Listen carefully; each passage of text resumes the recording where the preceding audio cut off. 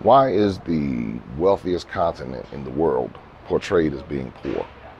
I talked about this several times because if you understand all the resources that come from Africa, whether it be human resources, whether it be mineral resources, whether it's oil, whether it's rubber, cocoa, bauxite, tanzanite, uranium, you begin to see that this continent does not need the rest of the world. It doesn't need any aid programs. It doesn't need any missionaries. It doesn't need anything because everything is here. When you get below the desert and you see that throughout the year it rains, has everything. You can grow everything. It's just been abused, whether it be from imperial powers, whether it be from local governmental powers controlled by imperial powers, or whatever. So the reason why it's portrayed as poor is because that allows for easier exploitation. If someone is portrayed as poor, or people are trained and told that they're poor, or their indigenous system is altered, and now a new system is imposed, and within that new system, the people are poor, then it creates a dependent situation. When the world is really dependent upon Africa, it now is like a reverse psychology to say, no, you're dependent upon us. You need our aid. You need us to come save you. You need us to come rescue you on every level of your existence, from a religious level, from an economic level, from a cultural level. We need to erase everything about you because it's all bad. And now we need to replace it with us, which is supposed to be good and great and all of that. And so when that happens, now people are willing to basically sell their souls to be accepted within this new cultural system that's been imposed. Education system modified. Many of the indigenous educations have been lost because those who come in, the imperialist colonizers came in and said, oh, all of what you're doing is bad. It's witchcraft. It's this, that, and the other. So the people said, I don't know, I need to get rid of that. And I now need to follow what you're telling me because that's developed. That's the good way to go. And what I have is trash. And you just see this mindset over and over. But the truth of the matter is Africa has everything. And when you really get on an indigenous level and watch how ingenious local people are, how they make things happen, you sit back and you shake your head. You're like, wow. And then when you look at it from an economic standpoint, you realize the abuse is that occurred. So it's like if you left the people to be themselves, they would survive just fine. But it's when you come in and you now say, okay, we're going to make up these rules that you have to follow. We're going to make your land lease. We're going to make you do this. We're going to make you put your children in our schools. We're going to make you take this medicine. We're going to make you do these different things, which alters the natural flow of the existence of the people. So part of it is marketing. People in America, they don't want to come because it's marketed as poor. But people in Europe, they know, so they come. They build their dreams, multi-million-dollar dreams. I mean, you can just look around and see people living beyond their best life, lives they couldn't live in Europe or America or Canada, Australia or wherever. They couldn't live those lives there, but they can live them in Africa and live them even better. Some of the most beautiful landscapes that you will ever see in your life are right here on this continent. So whether it be in Senegal, whether it be in Tanzania, Kenya, Ethiopia, Egypt, South Africa, wherever, Ghana, Togo, some of the most beautiful landscapes and beaches you'll ever encounter. Some of the most beautiful people that you'll ever see. Very diverse, ethnically diverse people. Everybody's thinking Africa looks one way, but I've seen every complexion. I've seen every body type, everything. Tall, short, I mean, you name it, right here on the continent of Africa. So again, what we have to do is get the media out of our minds, get the chatterboxes out of our minds, the people who are saying that we aren't from here out of our minds, all those different things, and see for yourself.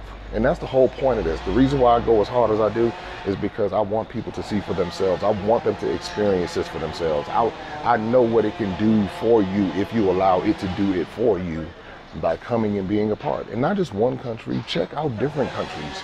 You'll find the one that you have a preference for in the whole process.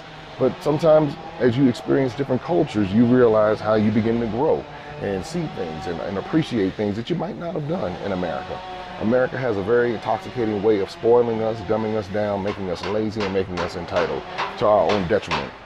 Again, it's a lot of reverse psychology here, deceiving us into thinking that we're wealthy, when in actuality, when I'm talking about wealthy meaning psychologically wealthy, when in actuality we're really deprived on so many different levels.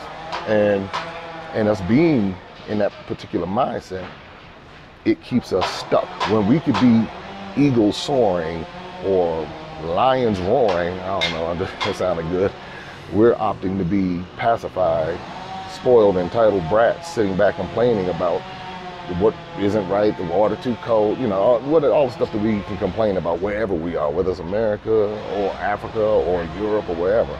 And so that's why I want for people who are part of the African diaspora to have the experience, to put themselves in through the growth that comes with experiencing other cultures. And the other thing is this: there's so many people I talk to, so many African Americans and African diaspora say, "Oh, I've been all over the world. I've been to Asia. I've traipsed all through Europe. I've been to Australia. I've been to the Alps. I've done this, that, and the third. But I've never been to Africa. I've never been there." And so you owe it to yourself to at least experience it. And again, like I said, multiple countries. When you see it, it will impact you if you let it. If you let it. And what we create here at Maximum Impact Travel is a culture and a community of people, like-minded people who are looking for these experiences, not just in one country. This is the first experience of a lifetime. We take you on your first journey, and then we look to take you other places, and we bring everybody together, and we create that culture and that community, and we want you to be a part of it. So I'm gonna wrap this up. Go to MaximumImpactTravel.com, sign up on the website so you can stay up to date on what we have going on, the different trips that are being released. We have so many trips coming down the pike that you can be a part of. Bring your family, bring your children. We encourage you to do all of that. So that's the deal. So why is the wealthiest continent in the world portrayed as being poor? Because somebody doesn't want you to know all of the wealth and partake of it. So what you gonna do? Come see for yourself. Partake and enjoy. Subscribe, like, share. Maximum Impact with Jay Cameron. Until next time, take care, be safe. Open up your eyes and see all the fun and mystery. Take an African adventure with Darren and Destiny. From the mountains to the shore, so many things to explore. Take an African adventure with Darren and Destiny. The Adventures of Darren and Destiny. And Darren and Destiny are twin brother and sister, and you go on their adventures throughout the African diaspora, meaning so African diaspora destinations, primarily focused in Africa, but we go to South America, we're going to go to the Caribbean. Their first book is going to take you to Ghana, and then we're going to go on a safari, and from there we're going to go to Ethiopia, and then we go to Salvador, Brazil.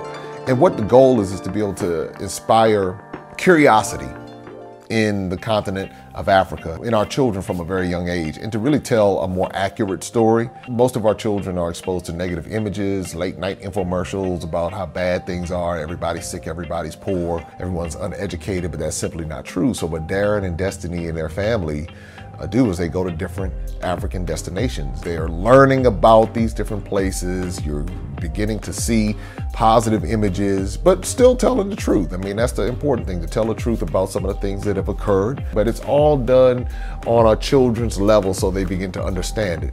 And it begins to pique their curiosity. They begin to learn more. And hopefully one day they will want to explore and visit the continent of Africa and its many countries. There's just so much that Darren and Destiny are able to do, and as they're doing it, it's like they begin to open the minds of a new generation, and they don't get bombarded and indoctrinated with negativity. They're actually able to see positivity and inspiring images and messages about the African diaspora, as well as those who are still indigenous to the continent of Africa, and they begin to learn more and just see things differently. So I'm excited about introducing the Adventures of Darren and Destiny.